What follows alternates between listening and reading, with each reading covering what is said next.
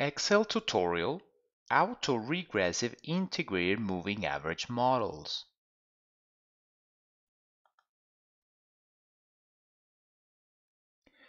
Autoregressive Integrated Moving Average, or ARIMA models, consist of specifying conditional mean of a process.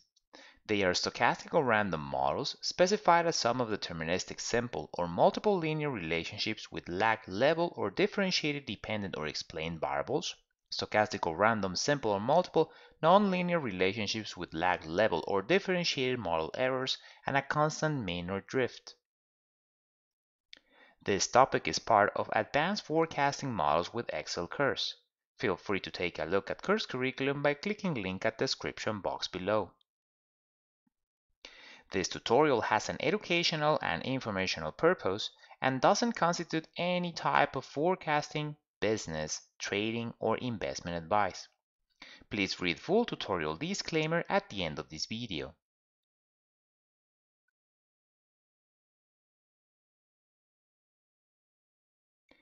An example of ARIMA models is the differentiated first-order autoregressive model, which consists of difference forecast equal to deterministic simple linear relationship with previous period data difference plus a constant drift. Its ARIMA notation has one autoregressive order, one order of differentiation or integration, and zero moving average order.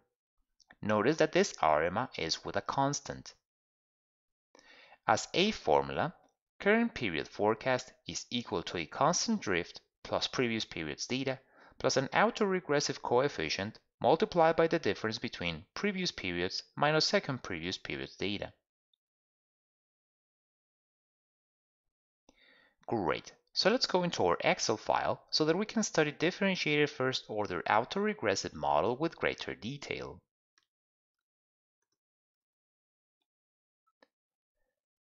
Excellent. So here we are within ARIMA models worksheet. The first step is we'll be working within ARIMA training worksheet, and what we'll be doing is the estimation of this ARIMA models parameters. As we can see at column B, we have dates, and at column C, we have the data. As this is training range, we have as first date the beginning of 2007, and if we press Ctrl down arrow, we go all the way to the end of this training range, which is the end of 2013, therefore the first 7 years of data for the training range. So again, we press Ctrl up arrow, down arrow, we go into the beginning of the time series. Data corresponds to SPY adjusted close prices. SPY is the ETF investment vehicle which intends to replicate the Standard & Poor's 500 index, and adjusted close prices because they were adjusted for dividends and splits. Notice that the training range data has a green color background to differentiate it from the testing range data we'll study later on. This data has a daily frequency. The next step is we are going to calculate the data differences. For that, as we can see, the first cell here, D7, has a different color background than the rest of the column. The reason for that is to highlight a different calculation within it to the rest of the column. So if we select D7, we see that the value is just a 0. So from D8 onwards, we see that the calculation of differentiated data is equal to C8, which is current period data, minus C7, which is previous day's data, and so on for the rest of the column. With this differentiated data, we're able to calculate this ARIMA model's parameters or coefficients. As we can see within its ARIMA notation, it has one autoregressive order, one order of differentiation or integration, zero moving average order, and C because it has a constant drift. So as mentioned, with this differentiated data, we can calculate the two parameters, which are the constant drift and the autoregressive coefficient. This is done through a linear regression. That linear regression has as dependent or explained variable current period data differences. Therefore, from D8 all the way to the end of the time series as dependent or explained variable, and as independent or explanatory variable previous day's differentiated data. So from D7 all the way into previous to last observation within this column. So with this corresponding coefficients, we'll be able to calculate the forecast which is done within training range. Notice that the first two cells again have a different color than the rest of the column. In this case, they are colored gray to distinguish their calculation to the rest of the column. So if we select E7, we see that it's equal to C7, the actual data, and similar for E8 with its corresponding row, which is the calculation as C8 or the actual data at that row. Notice that this corresponding initial values assumption as being equal to the actual data was included for educational purposes, therefore it can be modified according to your needs. From the next row onwards, by selecting here cell E9, we see the calculation as follows. It is equal to E2 with a $sign before the column and the row, meaning that we have fixed that cell. E2 is the constant drift, and that is done so that we can copy the formula all the way down, plus C8, which is previous period's data, plus E3, which is the autoregressive coefficient, also fixed, multiplied by the difference between C8, which is previous period's data, minus C7, which is second previous period's data, and so on for the rest of this column. Then we have forecasting errors or residuals. For example, here we select F7 and it's equal to C7, the actual data, minus E7, which is the forecasted data, and the same for the rest of the column. So as mentioned, we are doing those corresponding parameters estimation within the training range, and we did so at cells E2 and E3. So now we can continue within ARIMA testing worksheet. Within ARIMA testing, now we are working within the testing range. That's why we have data with a blue color background. For the calculation of the forecast we'll be doing with this testing range, we are using the parameters previously estimated within the training range. So if we select here, for example, D2, we see that it's equal to the ARIMA training E2, and then if we select D3, it's equal to ARIMA training worksheet E3.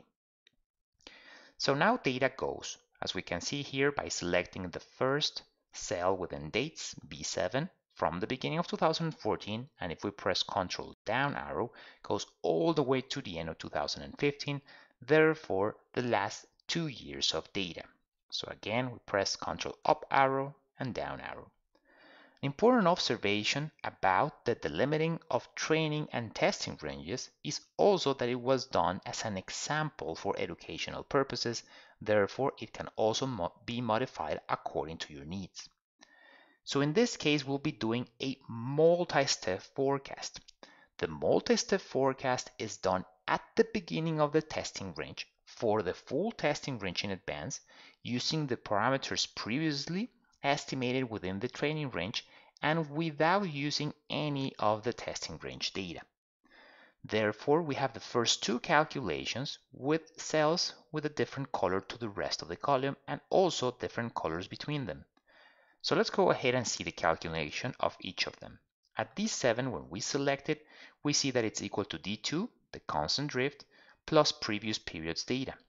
But in this case, as previous period's data, we're using the last observation within ARIMA training at C1768. And then we have plus D3, which is the autoregressive coefficient, multiplied by the difference between the last observation, again within ARIMA training, C1768, which is previous period's data, minus second previous period's data, which is also within ARIMA training C1767, so one row above. So going into ARIMA training, as mentioned, at column C, so we select C7 and we press Ctrl down arrow and we go all the way to the end of this time series and we see the last observation as being row 1768 and the previous to last row the 1767. Therefore, we're using as previous periods data this observation here and as second previous periods data this observation right over here. So going back into ARIMA testing, Once we've done the calculation at a D7, we can continue with D8. So within D8, we see that it's equal to D2, which is the constant drift, plus previous periods data. But notice that in this case, previous periods data, we are using previous periods forecast, plus D3, which is the autoregressive coefficient, multiplied by the difference between previous periods data, which again we're using D7, which is previous periods forecast, minus second previous periods data, and in this case we're using the last observation within ARIMA training worksheet at C1768. From the next row onwards, which is a D9, we see the calculation as follows. It's equal to D2, which has been fixed, and that's the constant drift, plus previous periods data, but in this case we're using previous periods forecast, plus D3, which is the autoregressive coefficient, multiplied by the difference between D8, which is previous periods data, but we're using previous periods forecast, minus D7, second previous periods data, which in this case we're using second previous periods forecast, and so on for the rest of this column. And then we have forecasting errors or residuals, again as the difference between column C, in this case C7, actual data, minus D7, which is the forecasted data. And the last step we're doing within this tutorial is to go into ARIMA chart worksheet. Within ARIMA chart worksheet, we are going to visualize this corresponding multi-step forecast together with the actual data. So within this chart, we have the differentiated first order autoregressive with its ARIMA model notation, and then we have at the vertical axis those adjusted close prices, horizontal one dates from the beginning of 2014 all the way to the end of 2015, therefore the testing range. And here, as we can see, according to their legend, colored in blue, that's the actual data, and then in orange we have the multi-step forecast. This was done at the beginning of the testing range for the full testing range in advance, using the parameters we previously estimated within the training range and without using any data from this testing range. Excellent. So now that we finished studying differentiated first order autoregressive model, let's go back into the slides.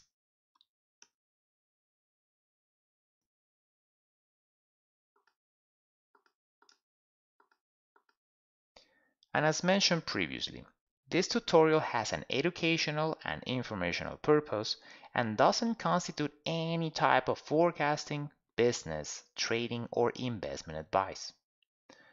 Please pause the video now so you can read the full tutorial disclaimer. Okay, so with this, we finished this tutorial. Thank you for watching.